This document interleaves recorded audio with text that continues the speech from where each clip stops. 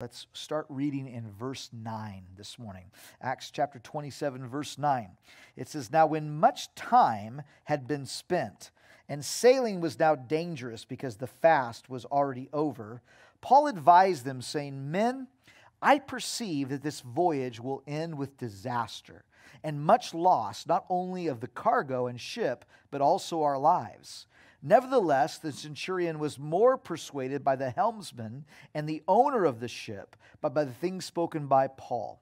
And because the harbor was not suited to winter in, the majority advised to set sail from there also, if by any means they could reach Phoenix, a harbor of Crete opening towards the southwest and the northwest, and winter there.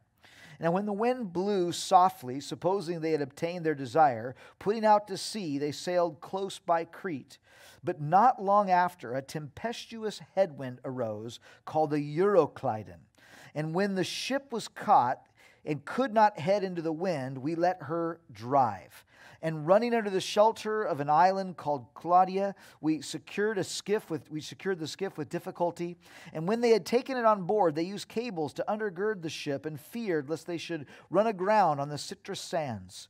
And they struck sail, so they were driven.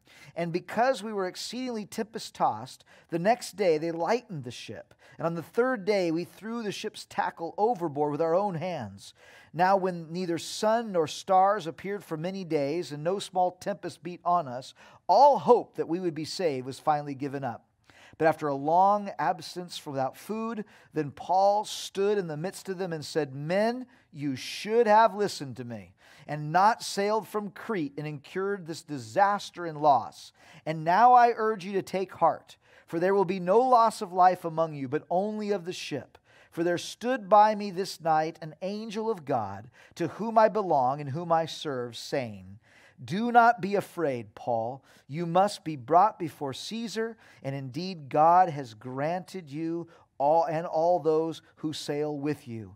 Therefore take heart, men, for I believe that it will be just as it was told to me.'" Let's pray. Father, we come before you this morning. We're so thankful that we can gather. Lord, I'm excited to be back and gathering again in person. But God, we thank you that still through the internet and media and the hard work of the staff here, God, we are able to meet right now and be able to interact with one another, Lord, via chat bars and in the homes that we're gathered in right now. And I pray that your presence would be present everywhere that we are, and you be ministering to our hearts for what we're going through and what we're facing in our world today. And we pray that in Jesus' name, amen. Amen. Well, including Wednesday nights, there are only 4 studies left in the book of Acts. 2 Sundays, 2 Wednesdays. And so you don't have to hear this much longer, but I hope you got it down. The book of Acts is written by who, church? It is written by Luke. That's right. I can hear you in your homes. It's written by Luke. The same guy that wrote the Gospel of Luke wrote the book of Acts. And we are so thankful, right, that we have the book of Acts. Why? Because the book of Acts is the bridge between the New Testament Gospels, the story of Jesus, and the New Testament epistles, the letters that the church leaders wrote to the early church. And without it, we might be a little lost, because we would come to John 21 and Jesus would be alive, about to ascend to heaven. And then what? The next chapter would be Romans 1. We would say, wait. Why is the church in Rome? And who's this Paul guy? And why should we trust him? But we don't ask those questions. Why? Because we have the book of Acts. That's right. And the other thing that's great about the book of Acts, it's one of the only books that comes with its own divine outline. That's right. It wasn't me that outlined the book. It was Paul. No, it wasn't Paul either. It was Jesus Christ. Better than Paul. It was Jesus. It was Jesus who there in Acts chapter 1 verse 8 said that you will receive power when the Holy Spirit comes upon you, and you shall be witnesses to me in Jerusalem, Judea, Samaria, and to the ends of the earth. And as you know well by now, the book of Acts follows that outline exactly. The first 7 chapters, the church is located in the city of Jerusalem. Then, because of the persecution happening there and under the leadership of Philip, the church moves on to the area of Judea and Samaria, the southern and central parts of the nation of Israel. And then, in chapter 10, under the leadership of first the Apostle Peter and then the Apostle Paul, the church moves out from Israel to the ends of the earth. And that's where we are as we come to the end of the book. The church is moving once again to the ends of the earth, and we'll see it impact the island of Malta next week because of what's happening here in chapter 27, and we'll see the gospel impact the city of Rome as Paul gets there in chapter 28. But this Wednesday night, we're going to see chapter 27 of the book of Acts in its entirety, and what we're going to see is Paul is heading to Rome. But I'm sure, as we'll get a little taste this morning and see in its entirety on Wednesday night, I'm sure when Paul first envisioned going to Rome, he's been thinking about it for a long time, as we'll talk about in more depth a couple weeks from now when we get to the book of Romans. Paul writes Romans when he is ministering in Corinth. And as he's sitting there in that city, I know he's just, man, what it's going to be like to be in Rome someday. What it's going to be like to walk through those streets and preach the gospel. And I'm sure he imagined how he would get there. Well, I'm sure it didn't fit exactly how Paul got here in this tempest-tossed storm of a trip there to the city of Rome. But we'll find him getting there and how he did it this Wednesday night. And as we look at this journey, it's just really interesting to me. We'll put a map up and we'll show you the different ports that they stopped at and what Paul would have encountered at every port. And as we do that, the story just really comes alive. Then we'll talk for a few minutes this Wednesday night about the kind of the balance between the sovereignty of God and man's free will. You know, it's been a debate that's been raging in the church for almost 500 years now. And so I think it's a little presumptuous for me to say that we're going to finally figure it out this Wednesday night. But there is some fascinating things that happen in Acts chapter 27 that I think shed some great light on this debate. Is God ultimately sovereign, meaning he makes all the decisions and we're just kind of pawns that kind of are his play pieces? Or are we free and we make decisions and he responds to those decisions? What does the Bible have to say? Not does what some theologian have to say. What does the Bible have to say? I think that's so important for you as a Christian to have a real biblical stance when it comes to those things. But this morning, I have dropped you right in the middle of chapter 27, right in the middle of what we're going to cover this Wednesday night. And Paul is in his journey on his way to Rome. And the rest of the crew in the ship, they are about to head into a storm. You know, I don't know about you, but I just wish storms were not part of the Christian life. Don't you agree with me? Wouldn't it be great to have a Christian life free from trials? I wish the things we learned by trusting God when the world is on its ear. I wish we could learn those things when the world was great and everything was fine. I wish we could learn those things not by going through the trial, but by taking the correspondence course. Don't you? I like remote learning when it comes to trials. I don't actually want to go through that trial. I want to watch online and I want to take some notes. That's how I feel. I know that's probably how you feel too, but that's not our reality, is it?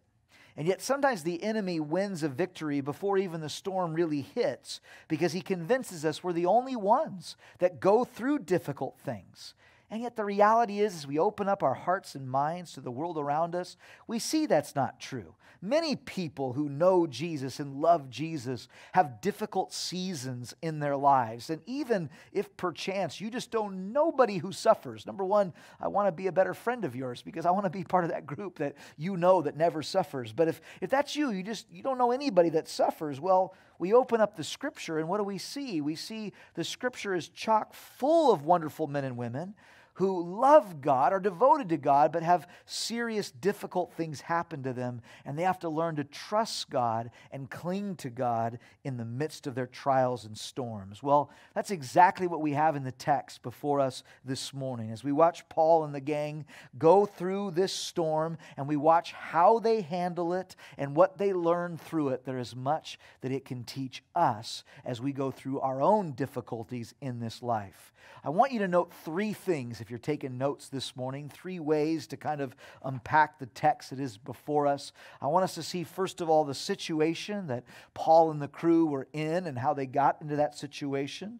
Then secondly, I want us to look at the storm itself. And then finally, I want us to see the solution that Paul comes up with from the Lord, of course, on how to deal with this storm that they were in. So look at those one at a time. Look back to verse 9 with me, and we'll see the situation that Paul was in. It says in verse 9, "Now when much time had been spent, and the sailing was now dangerous because the fast was already over, Paul advised them, saying, "Men, I perceive that this voyage will end with disaster and much loss, not only of cargo on the ship, but also of our lives." Nevertheless, the centurion was more persuaded by the helmsman and the owner of the ship than by the things spoken by Paul.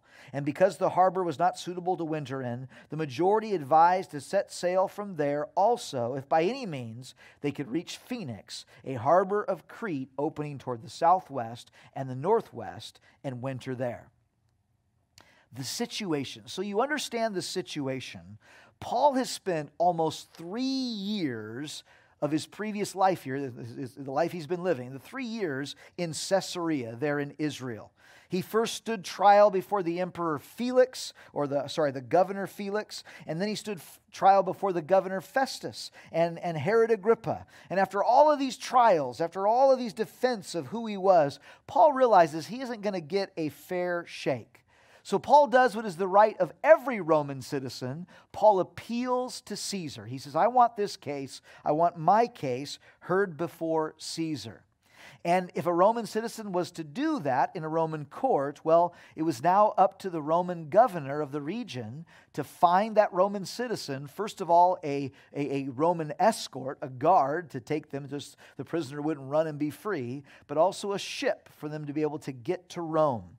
And so Festus finds a Roman soldier. He assigns Paul to that soldier. Festus finds a ship, and Paul is on his way to Rome. And on Wednesday night, we will get into the specifics of the journey, the ports they stopped at, and why that was important to this journey.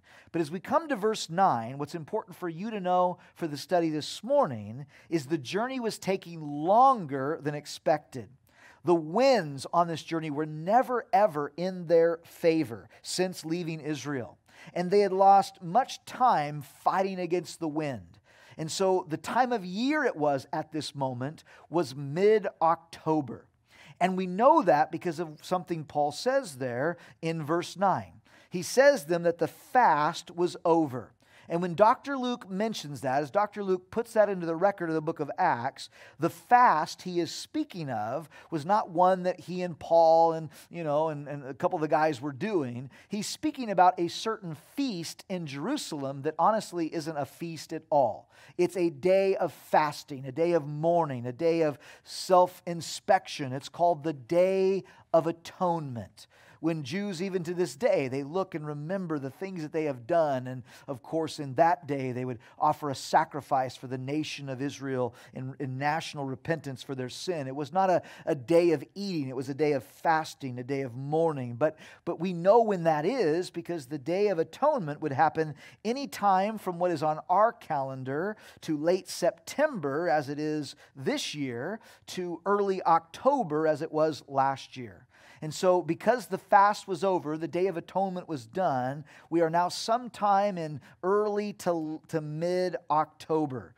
And though that's still summer for us who live here in the Coachella Valley, mid-October is getting into fall and heading deeply into winter for the rest of the world. And storms begin to start up, and sea travel, especially in the first century, well, it becomes almost impossible. Open sea travel in the first century would stop somewhere in late September, and it would start up again in late February. And so being in early October and mid-October, they are in the danger zone. And Paul, sensing this, that they're not going to get to Rome in time, sensing this, he says to them in verse 10, I perceive this voyage will end in disaster. And that word perceive there is a very interesting one. It means to perceive from past experiences. Paul had been on many ocean journeys in his missionary journeys he had been on, and no doubt even before he was a Christian, going back and forth from Tarshish and Sicilia and down into Israel. And so he had been on many ocean journeys. In fact, when you read the book of 1 Corinthians, he lets us know that he had been shipwrecked 3 times. So he's already been shipwrecked 3 times, and I'm sure he's not looking for a 4th. He doesn't want to have that experience a 4th time in his life. And so he says, hey, I just know from past experience, this is not a great time. It seems like we're pressing against what we're supposed to be doing. The winds have never been in our favor. We should stop and winter here. And he tells this to the centurion. He tells it to the centurion, not the centurion as the captain of the ship, but the centurion was the ranking officer. And because this was an imperial grain ship, we'll see that on Wednesday night as we get into all the details of the journey. This was a ship owned by Rome. Therefore, the centurion was the ranking officer and had the final word. And so he listens to Paul. He's building a relationship with Paul. He hears that Paul is nervous, but he understandably gives more weight to the advice of the captain and the owner of the ship. And that makes sense. I mean, I think this is exactly what I would do too.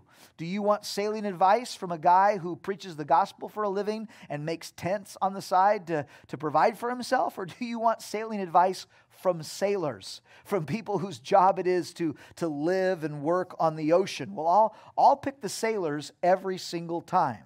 And so the captain and the sailors want to get to the port of Phoenix, which was about 40 miles from where they were there in Fair Havens. And when the wind starts to blow in the direction of Phoenix, that's all the confirmation they need. In fact, I just imagine the captain and some of the sailors that were in charge just looking at Paul and saying, Don't you ever try to be and tell me how to sail again. Don't you ever tell me that. I'm sure they had their big statement of saying these things, but they felt that way until when?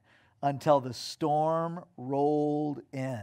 Look at the storm, starting in verse 13. It says, when the south wind blew softly, supposing they attained their desire, they put out to sea and they sailed close by the island of Crete. We'll put all the maps up on Wednesday night. But not long after, a tempestuous headwind arose called a Euroclydon. So when the ship was caught and could not head into the wind, we let her drive. And running under the shelter of the island called Clauda, we secured the skiff with difficulty, and when they had taken it on board, they used the cables to undergird the ship, and fearing lest they should run aground on the Syrtis sands, they struck sail and were so driven.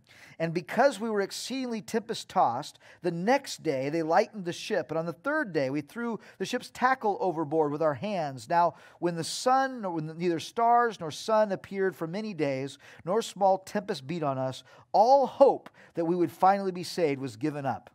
But after a long absence from food, Paul stood in the midst of them and said, and we'll get to what he says in just a second. But in verse 14, we're told long before they find themselves, Luke says they find themselves, they leave the island of Crete, they find themselves in a Euroclydon. Now, a Euroclydon comes from two Greek words that means a wind coming from the east and from the north. So like from the area of what is Russia to where they are in the Mediterranean Sea. And it's pushing west and south. So it's pushing down towards Africa, towards the other side of the Mediterranean Sea. And it's common in the Mediterranean world in winter months. It's feared by even sailors today with all of our modern ships because of the violence of the wind and the storms and the waves it produces. It's been described by sailors today as a miniature hurricane in the region with swirling strong winds. And this grain ship is hit by this Euroclydon. It's pushed out to sea, away from the island of Crete and the harbor of Phoenix, out into the deep ocean, which in all normal cases would mean the end of the ship and the end of the lives on that ship. The sailors and even the prisoners do all they can to try to stop it. They try lightening the load. They try ropes around the boat, thinking that it will hold the boat together, being impacted by the waves. They even try to let down anchors to try to keep it from being pushed further south. They think they might end up on the Syrtis sands. Now, we are going to put this map up in front of you. And here, I just want to show you how far off course they are because of this storm. The red arrow on that map in front of you is pointing to Fair Havens, a port there on the island of Crete. So that's where they were.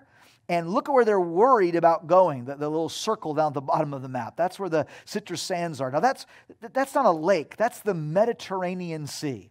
That's so far off course, but this is how far and how hard this wind was pushing them, again, further toward the west and further toward the south. And as we see how far they are off course, they start to give up hope. And they think we are never going to make it out of this alive. And as I was thinking on this text this week, I just see in this text some reasons they found themselves in trouble. And it's really important for us to know sometimes what causes difficulties in our life. I mean, maybe you're watching this morning and you think, my life is just too easy. What I really want is some trials. What I really want is some difficulties in my life. Yes, that would make life so much better. If that's how you feel this morning, well, first of all, there's something wrong with you. And you need to book an appointment with Pastor Dave. I'm too busy to deal with that kind of a counseling appointment, but we'd love to minister to you because that's just strange. No one shows up and says, hey, I want to have trials, but it's important for us to see why they came so that we can avoid them in our lives. Why were they led into the storm? Well, the first reason, write it down, think it through, pray it in. They moved out in impatience. In impatience. You see, it was obvious to Paul that the weather wasn't cooperating with him. They were going against the wind from the moment they left Israel. It seemed like the things were against him. And sensing this, Paul says to the centurion, hey, we should probably not move out yet. Let's hang out here. Let's stay in Crete. This sounds great. Fair Havens. Doesn't that just sound like a place you want to hang out for a while? Yeah, take me to Fair Havens. That's where I want to be. And in the spring, we'll get going again. But the men rejected this counsel because they were in a hurry. They had to get their grain shipped to Rome. They had to get to a suitable port. So they press on ahead of godly counsel.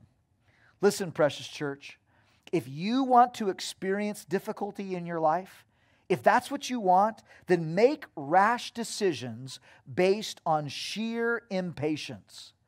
We're told in the book of Psalms and Isaiah about the wisdom of waiting on the Lord. Now, I'm all for taking steps of faith. I'm all for doing that personally. I'm all for us doing that as a church. But there's a difference between stepping out when you sense God is leading you, like I feel God is leading us when it comes to reopening here in a couple weeks. I feel like God is leading us. There's something different from that and just making a decision because you're just tired of waiting for an answer. A decision based on impatience. There's that classic story in the book of Genesis where God has been telling Abraham for years, you are going to be the father of many nations. And Abraham says, oh, thank you, Lord. But there's one problem. Abraham doesn't have many kids. So it's hard to be the father of many nations when you don't have a kid. And Abraham waits, and Abraham waits, and Abraham waits. But you know the story, what happens. Eventually, he tries to help God out with his promise. He decides, and Sarah decides, hey, why don't you take Hagar, my handmaiden, and why don't you have a child with her? And Abraham says, sounds good to me. And he starts to help God out with this promise. Well, you can look at the world today and you see the myriad of problems that are happening in the year 2020 because Abraham pushed ahead and wouldn't wait for God to fulfill the promise. Ishmael is born. And even Abraham himself says about Ishmael, can't he just live before you? Can't he be the fulfillment of your promise? And God says, no, I'm not going to honor this move that you made in the flesh. And listen to me, church, we can do the same thing. We can push out because we're tired of waiting. We can push out because we're tired of our circumstances. But the wisdom this morning is to wait on the Lord. Until you know what He's telling you to do, until you have direction from Him, don't make a move. Wait on the Lord. Minister to Him. Love on Him. Wait for Him to give you direction through His Word, through godly counsel, through a word of wisdom, whatever. Wait on the Lord. You want a storm? You want a trial? Well, move out in impatience, and you absolutely will. Another thing that can produce trials in our lives, well, the second thing is they were seeking to fulfill the flesh. Now, this is a little hidden behind the scenes, so listen close. But the sailors, the captain, they don't want to spend the winter in Fair Havens. And yes, part of that was because it wasn't the best location, being sheltered from these winds that were coming from, the north and from the east of where they were. That's certainly true, but there was more to it than that. Fair Havens was a sleepy little town. There wasn't much to do there. They had a place in mind they wanted to go. They wanted to go to Phoenix. Now, that's not Phoenix, Arizona. That's a harbor also on the island of Crete, about 40 miles where they were from in Fair Havens. Now, the thing about their location there in Fair Havens is boring. There were no bars. There were no brothels. There were no sandy beaches at that harbor. But in Phoenix, that was known for its debauchery and its sin. And so that's where they wanted to spend the winter, because that's what they wanted to do. They wanted to fulfill their flesh. And so because of it, they moved out and moved into the storm. And again, how we need to see that here today. If we're not careful, the same thing will happen with you and me. When we stop making decisions based on what God said and what's best for us spiritually and for our family spiritually, when we start to make decisions based on what our flesh wants, what we can please the more base desires of ourselves to increase our funds only, well, that's when storms begin to brew in our lives. Again, an illustration from Abraham's life, this time from his nephew Lot. You remember the flocks and herds began to grow with Lot and Abraham. And Abraham says to his nephew Lot, hey, you go west, I'll go east. I'll go east, you go west. You tell me where you're going, I'll go the opposite direction. Where do you want to go, nephew? And Lot said he looked out and he saw the plains of Sodom and Gomorrah. And he saw that they were well watered like the garden of God. Like Egypt is what he says they look like. He had been to Egypt with his uncle Abraham, and he saw what it was like down there in the world. And Egypt is just a picture all through the scriptures of the world and sin. And Lot looks at Sodom. He knew it was a wicked place. That news travels fast. He knew it was a terrible place to grow in his relationship with the Lord, but it was well watered. It looked like a great place to raise cattle, and I don't know how he justified it. Maybe he thought, I can make so much money raising cattle that I can give my kids everything they need. And that will be the best thing for my kids, to give them everything they've ever wanted. I don't know how he justified it. We'll make some money here and then we'll leave before they get old enough to be infected by the culture. I don't know what Lot was thinking, but he chose to go the way of Sodom and Gomorrah. And it cost him dearly, didn't it? It cost him those kids he was so cared about. It cost him his family. It cost him his relationship with the Lord was just tattered by the end of it. And I just look at that and I say, man, we have the tendency to do the same things. We look and say, I'm going to make this decision and it's best for me. It's best for what I want to do. Maybe it's best for the pocketbook. Do we ask, God, is this what you want me to do? Is this the best thing for my family spiritually? Is this where they're going to grow in the Lord and mature in their relationship with God? Or am I making these decisions based solely on the baser needs of my flesh? You see, if you want a life that is troublesome, that's what you do. You move out in impatience. You decide to follow your heart into sinful things. And I promise you, your life will be a topsy-turvy experience of storms. But of course, none of us want that. None of us want that. So what do? We do the opposite. We wait patiently for the Lord. We let His Word be our guide and guard our hearts, not our flesh. But sometimes, even when we do that, we still experience storms. And we've talked about this before, so I'll be brief. But, we experience storms for a wide variety of reasons, don't we? They're not all the same. And the enemy's so quick to get in our ear and say, the reason you're in this storm is God hates you. The reason you're in this storm is God has abandoned you. That's never the reason. When I open up the Bible, what do I see? He does send storms for reasons in our lives. Sometimes He sends storms for correction. I think of Jonah, don't you? Jonah was called by God to go to Nineveh, the capital of Assyria, and preach the gospel, preach the good news. And what did Jonah do? He took a boat in the opposite direction. And so what did God do? God prepared a storm. God prepared a storm. Why? Because He hated Jonah? No, because He loved Jonah. And He wanted to get Jonah back on track. And that happens with you and me.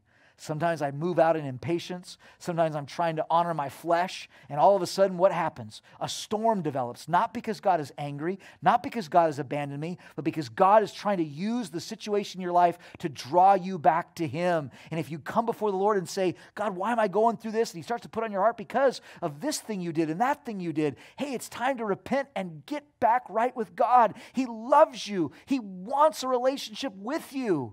He wants the storm to be over. So repent. Sometimes God sends storms for correction. Sometimes He sends them for perfection.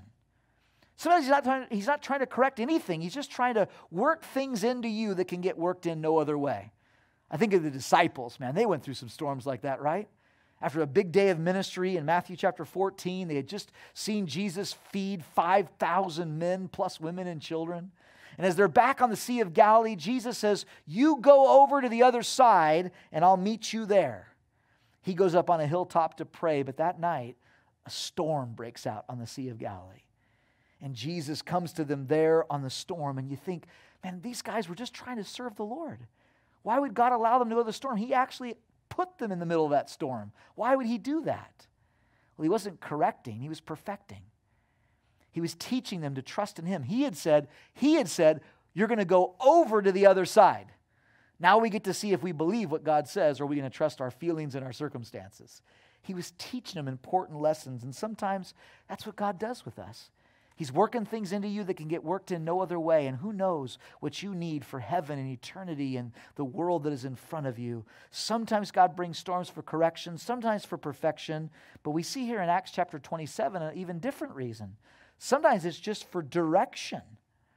God wasn't correcting Paul. He was correcting the sailors a little bit, but He wasn't correcting Paul, and I don't think He was necessarily working things into Paul, though he was learning to trust God in this time.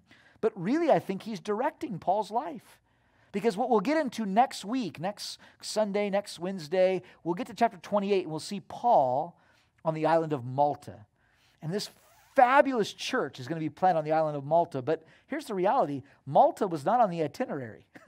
Malta was not where the Romans were going. They were going to Rome to bring their grain, not to Malta. The grain ship was headed for Rome, not Malta. The prisoners were headed for Rome, not Malta. And so God sends a storm to get Paul where he needed to be, where He wanted to use him. And church, hear me on this.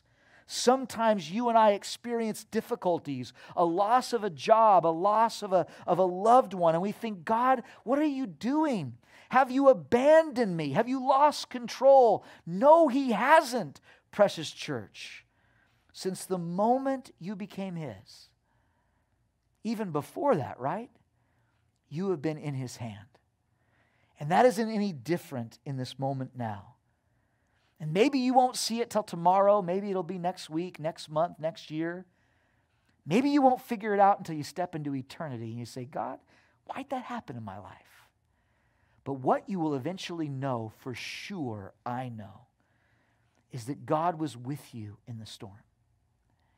He was with you trying to correct things that needed to be corrected. He was with you perfecting things that need to be perfected, and He was with you directing you exactly where you needed to go. And though the human emotion wants to say, why, God, what are you doing? We need to remember that God does nothing arbitrarily. He always has a purpose in mind. He always has something that He is doing. So, Pastor Jason, which one is it? Am I in this storm because I'm being corrected? Am I in the storm because I'm being perfected? Am I in the storm because I'm being directed? What is it, Pastor Jason? I don't know. I don't know why you're going through what you're going through. I hardly sometimes know why I'm going through what I'm going through. What kind of pastor are you? Yeah, good question. But here's what you do. The Lord knows. So you go to Him. God, am I off track on something and you just want to correct me? Are you trying to work things into me that I've been learning about you? Are you trying to get me to a place that I would never go apart from the trial in my life? We go to the Lord, and then one more thing. Look at what Paul tells him to do. Verse 21, and we'll be done. It says, but after a long absence of food, when Paul stood in the midst of them, he said, men, you should have listened to me and have not sailed from Crete and incurred this disaster and loss. And now I urge you to take heart, for there will be no loss of life among you, but only the ship. For there stood by me this night an angel of God, to whom I belong and to whom I serve, saying, do not be afraid, Paul. You must be brought before Caesar, and indeed, God has granted all of those who sail with you. Therefore, take heart, men, for I believe God that it'll be just as it was told to me. Paul gets up there in front of all of them. And now, when he starts this journey, he's a nobody, right? He's a nobody. He's this prisoner of Rome. This nobody even wants to know his name. Why know his name? He's going to Rome, maybe dead soon. When he gives advice about sailing, no doubt the sailors were like, oh, just shut it, you tent maker. What are you doing? But now he's the captain, isn't he? Now God has brought him to the place where he says, hey guys, you should have listened to me. Don't you kind of hate it when people do that? Oh, you should have listened to me. You should have did what I told you. Paul tells them, you should have listened to me. But then Paul tells them, trust the Lord. God made me a promise last night that he was going to see us all to Rome. And this ship's going to be lost, but not a single life will be lost as we continue to cling to him and trust him. And I think that's such a good word, I would say, specifically if you're going through a trial this morning. Maybe you are going through a trial because you did something wrong. You made a poor decision.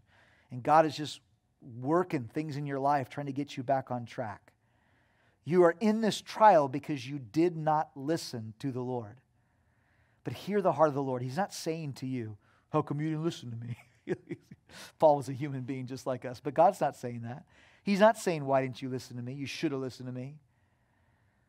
But here's his heart. Are you ready to listen to him now? See, you're in the midst of a trial because you didn't listen to him, but now God has something for you to do from this day forward. You see, if you've gotten to a trial because you didn't listen, there's no time like the present to start listening, to start obeying, to start doing what God is telling you to do. Maybe you're in the trial because God's trying to work things into you that can be worked in no other way. But what are you to do? Same thing Paul says to do. It's time for us to listen to the Lord. God, what do you want me to learn? I don't want to just go through this trial continually complaining, God, let it be over, let it be over, let it be over, let it be over. I want to change my prayer to God, what do you want me to learn? What do you want me to hear? What are you trying to perfect in my heart? I'm tired of arguing with you. What do you want me to know? And start listening. Start listening to what God speaks to you through the Word, through godly counsel. Maybe you're in a trial and God's directing you somewhere. Praise the Lord. I think so much in this world right now, we think, boy, this is not what I had planned for 2020. Some of you seniors that graduated high school this year or starting college, it's like, this is not what I planned for my life when I set out. But what's God doing? He hasn't abandoned you. He's using this crazy world that we're in, and he's getting you right exactly where you need to be. And wise is the man and wise is the woman that says, I trust you. And there's no time like the present to tune my ear into what God is wanting me to hear. God, where do you want me to be? What do you want me to do? You've thrown all my plans into the air, but you did it on purpose. So what do you want to accomplish? What do you want to do? Because, Lord, I am your servant. I am a follower of you. Every time I get off that track, it is trouble and pain. But when I follow you, man, are things always easy? No. But I'm right where I'm supposed to be. And your presence is thick upon my life. That's what I want, don't you? Well, then in your trial, no matter what it's for, it's time to stop. And it's time just to listen. God, what are you trying to say to me? There's no time like the present to start listening and start obeying the Lord. Amen, church? Amen. Let's pray. Father,